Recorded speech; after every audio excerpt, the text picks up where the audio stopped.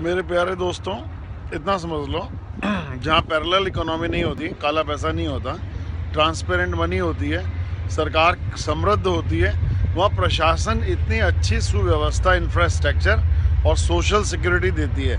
ये सब जब उन्नत देशों में हो सकता है, और हमारे ही पड़ोस में हमसे काफ़ी गरीब इजराइल, हमसे काफ़ी गरीब सिंगापुर और हमसे काफ़ी गरीब कोरिया जब ये सब कर सकता है स्वच्छ प्रशासन, स्वच्छ मुद्रा के द्वारा, तो भारत 100 करोड़ की आबादी वाला देश, 200 करोड़ काम करने वाले हाथ, लोहा, तांबा, कोयला, aluminium, manganese, petrol, thorium, precursor of uranium, solar power, gas, क्या नहीं है, तेल, तिलहन, कपास, गेहूं, बाजरा, मक्का, मसाले, कहवा, चाय, जड़ी बूटियां, केसर, रबड़, यू नेम इट।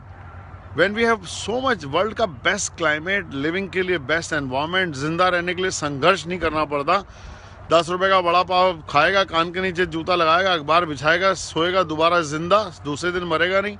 वर्ल्ड के ऑड वेदर में लोगों ने इतना अच्छा इंफ्रास्ट्रक्चर और इतनी सारी सोशल सिक्योरिटी और यूथ के लिए सुविधाएं दे रखी है। क्या हम ये सड़ी हुई जिंदगी जीते जाएंगे? क्या हम ये पुराने दलालों के द्वारा देश के बेचे हुए रिसोर्सेज और मल्टीनेशनल के शासन के तले हम कुचलते जाएंगे?